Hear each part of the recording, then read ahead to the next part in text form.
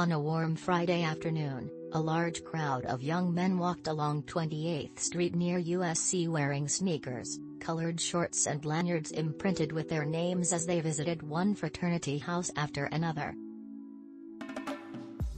They were welcomed by other young men dressed in colorful t-shirts branded with their fraternity name and graphic designs. One showed a hand wrapped around a glass bottle, another played off the Kill Bill volume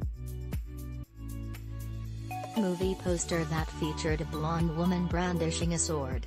Another showed a retro image of a woman in formal attire being offered a bottle of soda. Rush Kappa Alpha 2022, the shirt said. Rap and house music blasted from speakers. The guys shot hoops and lobbed a volleyball in a sand pit. And on the sidewalk, prospective and current fraternity members traded notes.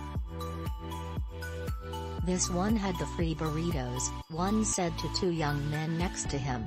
In many ways, such fall rush or recruitment activities are a Greek life rite of passage. But they are limited at USC. In 2017, the university banned fall rush for first-year students after multiple reports of hazing at fraternity houses and long-standing faculty concerns about the negative effect of pledging rituals on student grades and health.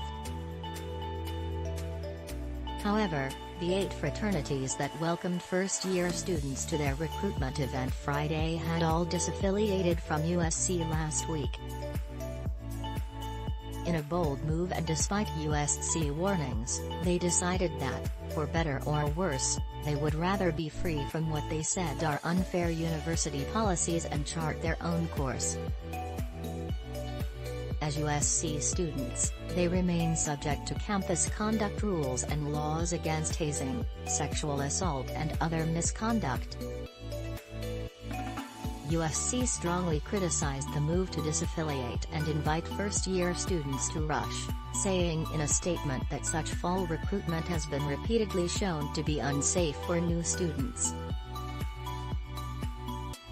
The university, which stripped the breakaway fraternities of the right to use the USC name, logo or campus Greek life resources, also asserted they were chafing at procedures and protocols designed to prevent sexual assault and drug abuse and deal with issues of mental health and underage drinking.